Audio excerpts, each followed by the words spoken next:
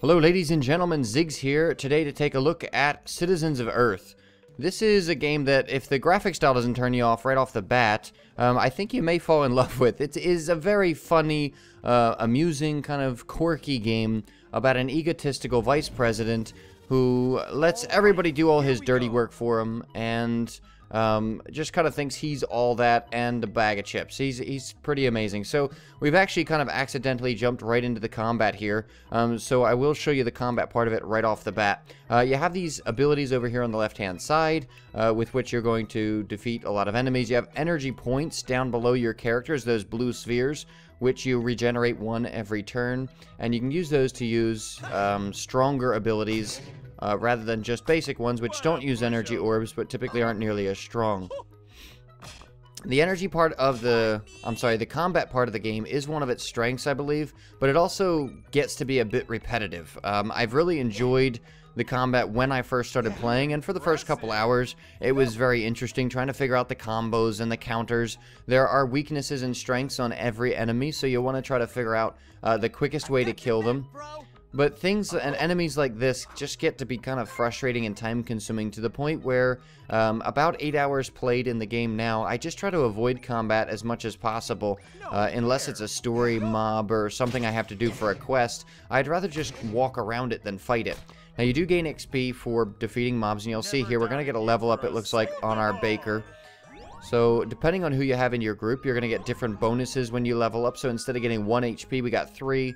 And instead of getting 1 speed attack, we got 3 from having our brother and the psychologist with us. So, this is interesting. And there is one of the major strengths of the game. And I'll kind of cover that first, I guess. The strengths of this game are going to definitely be the character building. The stats, the RPG elements where you build the abilities, improve the stats of your characters, things like that, are actually really good. One of the other major strengths, and this is something that has drawn me to keep playing the game, is the dialogue. The dialogue's actually hilarious. Anytime that you interact with another like main story character, the banter that goes back and forth is just amazing, and it makes me laugh constantly. And just overall, it's a hysterical game. So based on that, or on those two things, you may really enjoy the game.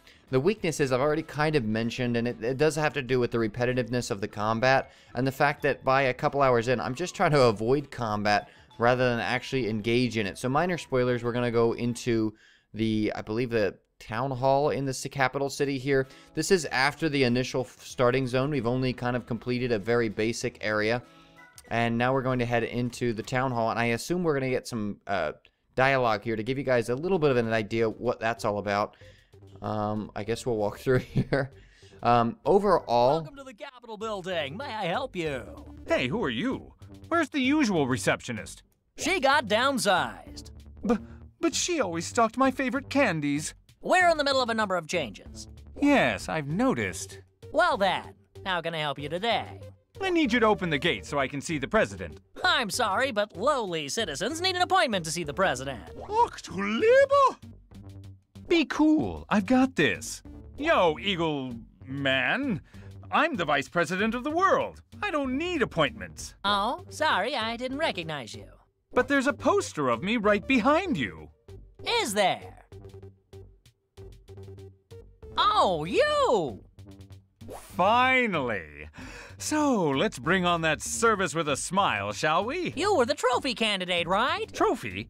Who do you The gates have been open. Alright, so I'm going to skip through the rest of this by hitting Y. I'm sure you can find Well, yeah. Or maybe The not. gates have been open. Alright, thank you. So there you go, kind of an idea, the banter. The vice president thinks he's all that, a bag of chips. Nobody else thinks he's really worth their time. It's pretty funny because it just constantly happens when he talks to anybody. He's so high on himself. I'm going to leave this building so we can show you a bit more of the combat, I think. And maybe we'll kind of get to a conclusion then towards the end. But the other weakness of the game, if I had to pick on it, would be the navigation. Now, you can hit start on your controller or escape, I believe, on your keyboard to bring up this kind of tablet in your hand. And this is where you keep track of the characters that you're going to recruit to join your squad. And they all have strengths and weaknesses, different abilities, whether they can heal or taunt or do something like that in combat. So that part of it is really cool. But it as far as like finding the actual missions to recruit these guys is a little difficult, because you'll go and you'll talk to somebody and they'll give you very vague directions on what they want you to do to actually allow you to recruit them. I want to give you a for example, but I can't really think of the dialogue off the top of my head right now. But most of them will give you some very general direction and not tell you exactly what they want you to do. Let's talk to this guy. Is there a dialogue option that appeals to you? So because there is a blue thing next to him, we can recruit him. And he's going to tell me to come to him at Eden Industries where he works so we can see about scheduling something in the future. I don't have any way on my board here, as far as I know. Let's look at... Actually, do we have a map? We have a map somewhere, and actually, where is the map? Sorry, oh, there it is. Alright, so we do have kind of a map here, but we can't really move it around. We can't highlight any of those tags to actually see what they are, so they just give us very general information. It does give us kind of a look at the area we're in, but it would be much, much more helpful if they would give you a specific direction to go in or a specific spot, kind of a quest pick up and turn in mechanic. I know that's holding your hand a little bit, but for me, as someone who has played a lot of MMOs and things like that, I appreciate the directed experience. This is a very open world game. If you enjoy exploring a wacky and weird world and kind of just laughing maybe, you will enjoy this. Let's go ahead and fight the stop sign since it's walking towards us. And what I should show you, actually, there is the ability to send your characters or your allies after the enemy character, and you'll get a you'll get bonus action points for that, or bonus energy for that, so you can attack and do more damage quicker. If we could talk at all about any kind of moral warning at all, there's nothing major, but there is things like this hypnosis with the psychologist. I will, though, point out that it's not required that you use that character. Most of the stuff is just smacking somebody with a rolling pin, dogpiling, things like that that are very, sure, maybe minor violence, but not anything, you know, bloody, gory, nasty whatsoever. I would say the game is very, very friendly to anybody with sensitivities. It is a lot of fun to play in that way, and I think you won't have any problems being offended by pretty much anything in here. There are some points maybe where the dialogue is a little bit, what's the word? The dialogue can get a little bit snappy or a little bit whatever, aggressive or that kind of thing, but it's not bad at all. Let's see, maybe we can talk to someone else and see if we can get a more vague direction. You need me for anything? There are interesting characters spread throughout the world like this where What would you like to build?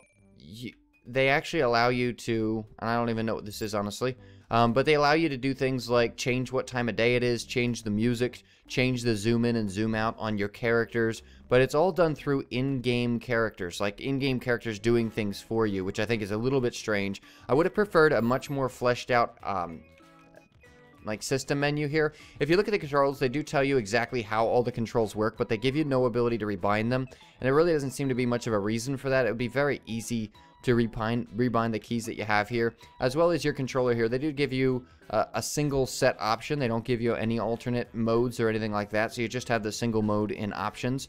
If you want to change any of the graphical settings, you actually need to exit the game and come back into it, so that's something also to mention. Just a little bit, I don't know if it's a port from a console or where this game actually came from. I didn't do the research to find that stuff out, but my guess is it's kind of a mediocre port from wherever it was before.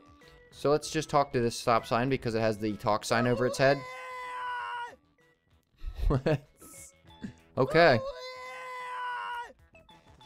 And I would say in conclusion, and I want to keep this a short review, so hopefully this is not overly too much. But in conclusion, I would say this is a fun game with several strong parts. Like the combat is strong, the character building is strong, the dialogue is strong. But the weaknesses of it, in my mind, the repetitiveness of the combat, and then the lack of really a cohesive story that I can latch onto and feel a part of, those two things for me drew away from the experience to the point where I'm probably going to put this down after recording this review and not pick it up again. And that's a shame, because there are really a lot of strong parts to it, and I wish that there was just that one hook to draw me in and keep me playing. So with that in mind, guys, thank you so much for watching. I really do appreciate it, and I will see you in the next video.